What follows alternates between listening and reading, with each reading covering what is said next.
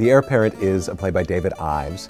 It's a French comedy from 1708 that David Ives updated and translated and adapted with his own sense of wit and humor. Woo-wee, that's funky! Stinks like the backside of a rhesus monkey. The play is set in the house of Geronte, who's the wealthy miser, and his nephew Eraste needs to get Geronte to name him his sole heir so that he can marry the woman who he loves.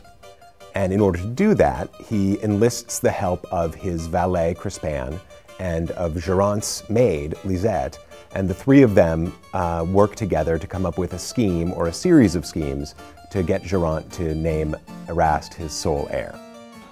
For this day is the feast of Saint Crispin!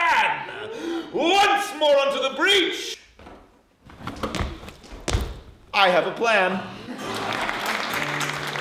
David Ives is so witty, he's so smart, he's so funny, and he manages to take this play, which is written in rhymed couplets, and make the rhyme feel very natural, and keep it set in the period, but also bring in this modern comic sensibility that makes it really resonate today. Would you like to know how deep's his greed? To save on writing up this crucial deed, he hired a lawyer no taller than a creeper, as if because he's short, he might come cheaper. The humor in this play is very silly. It's kind of ridiculous in a wonderful, delightful, clever sort of way.